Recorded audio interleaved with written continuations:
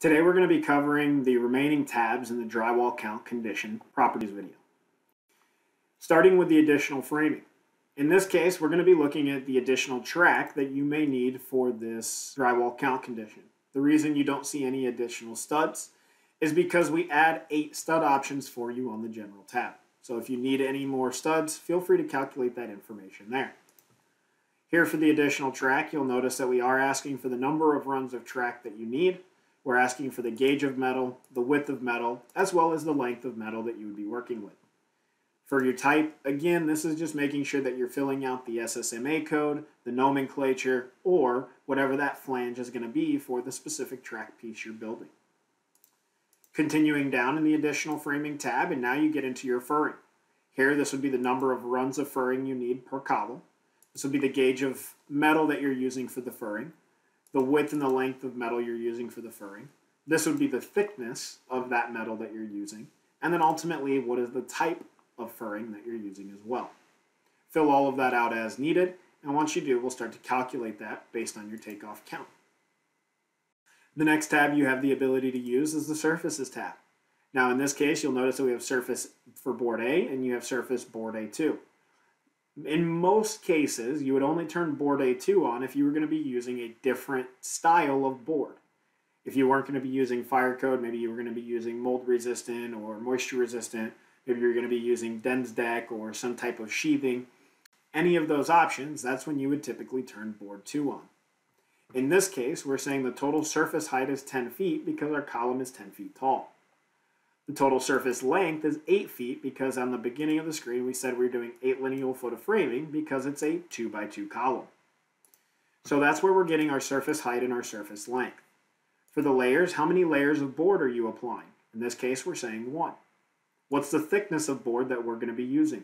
5/8. What's the width and length of the board you're going to be working with? And again, this is all bottom information that we're filling out. So this is for the bottoms. You're using a 5/8 4x12 board, and that's going to be an FC, so your fire code board. Continue down, and now you get your top board labor. So this is where you're going to start to break out your separate labor lines, hanging bottoms versus hanging tops. In this case, we have our hang tops above 9 feet.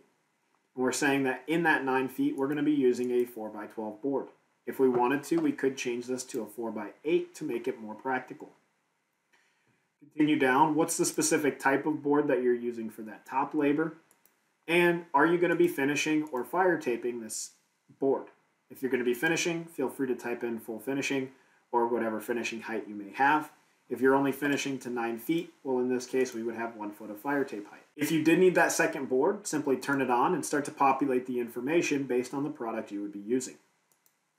In this case, we're going to move on to the next tab, which is your trim tab. With the trim tab, this is going to be what we use to calculate your corner bead. In this case, you'll notice that we have 2 different trim options. Trim A is the only one that is currently populated. With trim A, we're calculating 4 pieces, reason being this is a 4-sided column. We have 4 corners. We need to have 4 pieces of corner bead.